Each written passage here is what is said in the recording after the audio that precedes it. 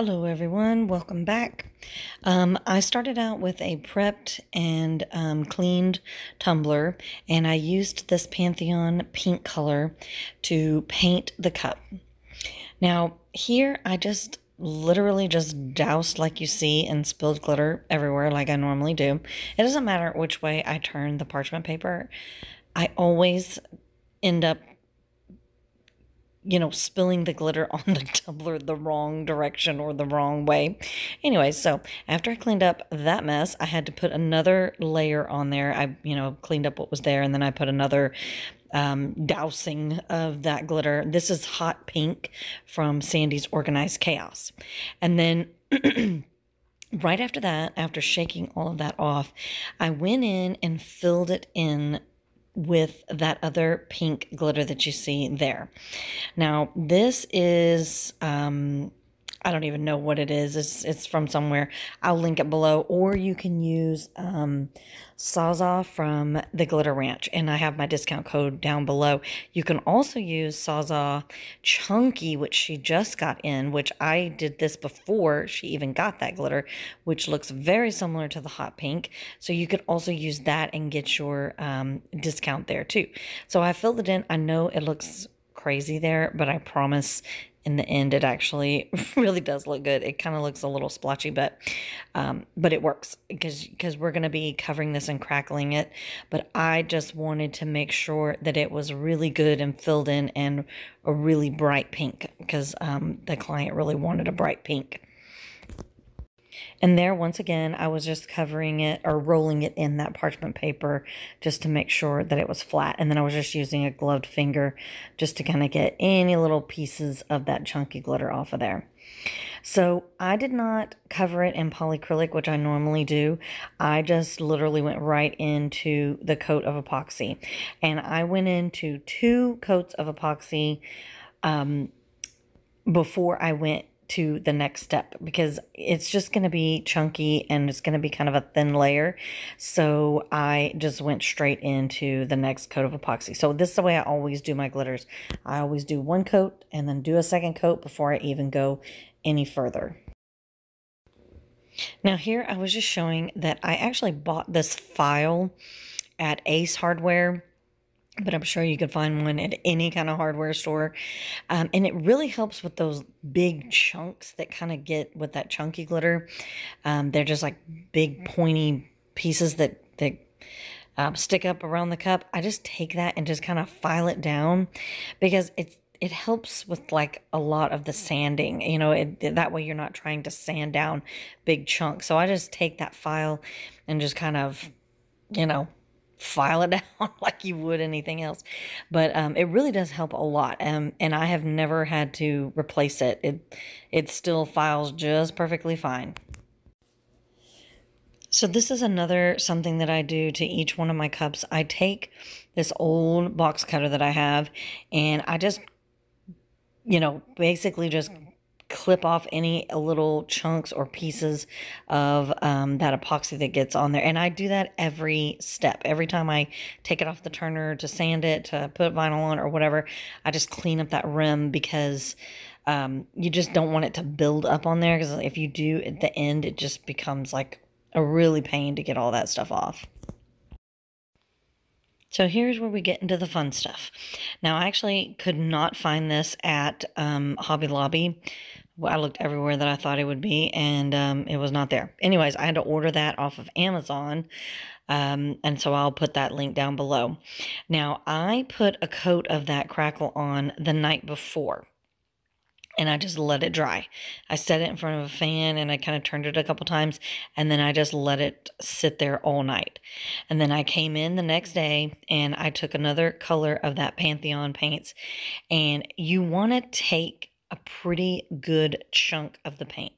You do not want to go back and like sweep and paint like I'm doing there. I mean, it didn't affect it, and you're going for a rustic look anyway, so it's not that big of a deal. But the whole point of it is to just kind of one stroke it. So you don't want to do too much of the painting.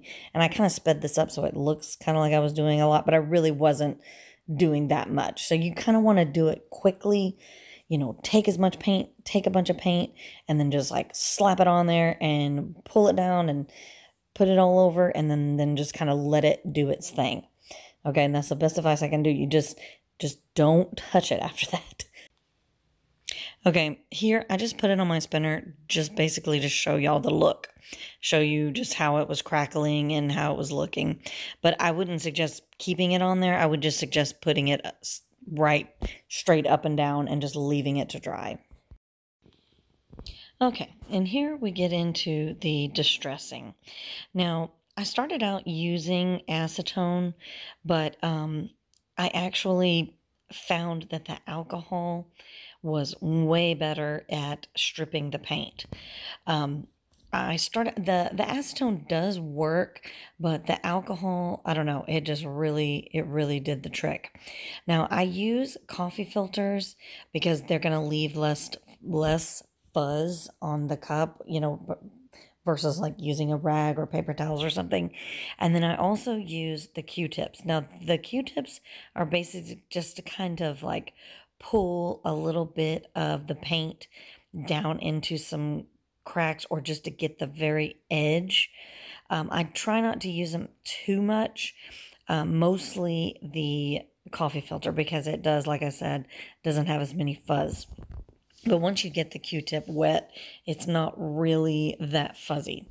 Like I said, I tried the acetone a couple of times, and then I found that the alcohol just really did the trick. Now, I kind of sped through this because, honestly, this is just going to be whatever it is for your cup, because the crackle is going to be completely different. It's going to look different. It's going to come out different. I mean, so it's just going to be like wherever you think that one little spot is going to look great. Now, one thing that I did decide was there was one area on the cup where I decided that was going to be where I was going to put the name. And so I kind of tried to keep that one area where it was clean and still open. So I just focused on the rest of it. One big tip that I want to make sure is you want to make sure that you are cleaning this really well with alcohol. If you do not clean that paint off, it is going to show under the epoxy. So I actually would clean it, and then you let it dry. Just let that paint, that alcohol, that wet paint, that alcohol dry, and then go back and do a little bit more of the cleaning of the alcohol. And you saw there, I just kind of stripped off some of the paint that was kind of flaking. And I was like, whatever, we'll just make a spot there, because it just kept kind of coming off. So, like I said, make sure you go back after it's dried and clean just that, get it really nice and cleaned in that area and the bigger spots that you have. You're still going to get a little bit of discolorization. It's still going to look a little bit faded, but I mean, all in all, you're looking at a distressed look, and you've got some of that glitter coming through and peeking through the little cracks and stuff like that. So it really turned out amazing, and I apologize for not being in the camera. I kept thinking about it like, oh, I need to get in the camera, and then I would pull it back down and was looking, and then I would, oh, I need to be in the camera. So I apologize for that. But like I said, this is totally going to be your thing when you get your cup and how it comes out. You know what I mean? It's just going to be what it is for you. And that's how it ended up. Now, this part right here is what I was going to show y'all where I decided to put the name. And so that one little area right there, that one little white area right there is where I'm going to put the name. So here I was just measuring to see how big I was going to make the name, and I was going to put sunflowers on the top and bottom, so I was kind of measuring that out. But I also put a coat of epoxy over this right after I got done with the distressing. I put a coat of epoxy. So with this, I printed off a whole bunch of sunflowers. I wasn't sure if I would use all of them or if I would need more. But I used one sheet of clear water slide paper, and I just printed off different various sizes of these sunflowers. I sprayed it 3 times. I would, spray it and then wait 5-10 minutes, go back, spray it again, wait 5-10 minutes, go back, spray it again, and then do it. And I did it one more time. And that really does help. And then I cut out all of the little different looks, the different sizes and that kind of thing. And I would just lay them in the water for, you know, I don't know, 30 seconds or more or whatever. And so I kind of laid them out in the beginning. I was like, okay, I'm going to do a big one here, small one there. I'm going to do this bunch of little threes here and that kind of thing. It's like, I mean, it is literally going to have to end up being, when you do your crackle, it's just going to end up where you have your spots, where the good spots would be, you know, where you have the white or whatever color you decide to do, and then where you have the glitter exposed and that kind of thing. But I did lay some of them, I laid them on top of some of the spots, because I just kind of wanted it to kind of, I don't know, I just wanted it to look kind of rusty. So some of them were kind of overlaying in some of those spots that are exposed there. And I just kept going around the cup. I just started putting a bunch of the flowers in the water and just kind of going around. I did use this little squeegee, like silicone spatula thing. I don't know. They have them available at like makeup stores or on a bunch of websites. I'm sure you probably have one. You probably have it stuffed down somewhere or whatever. But these work really well when you're doing the water slide. They just help with kind of making them flat, pushing the bubbles out and that kind of thing. So, and like I was saying there, that's when I kind of put it over a little bit of the spots and that kind of thing. But all in all, I really like the way it turned out. I just love those sunflowers and that pink. It looks so cool. So this is where my Texas accent is going to come in handy. I have a ton of friends and people that I know that are actually have a momo or call their grandmother momo. I do not actually have a momo, but that is very common here in use in Texas. So, but that word is momo, and then you have popo, and that is your grandmother and your grandfather.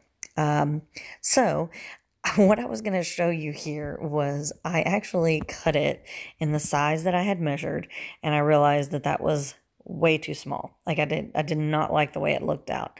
I wanted it to be kind of over the sunflowers and kind of fill up that entire space. And I don't know what I was thinking, but I cut it way too small.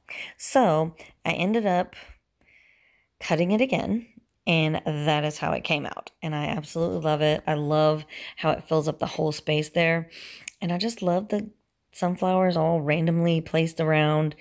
I was very happy. Now, this picture is what she sent me and said, I need a new cup. And I was like, yes, ma'am, you need a new cup. And we're going to get you a new cup. And here it is. It's gorgeous. I love the way it turned out. I love the color. I love the crackle. I love the rustic look of it. I love the sunflowers. Everything worked really, really well here. I actually added hip swing to the final coat there, and that is going to give it that extra sparkle. That's available on the Glitter Ranch website. Discount below, 10%. Thank you very much for watching. I hope you recreate this, and I'll see you next time.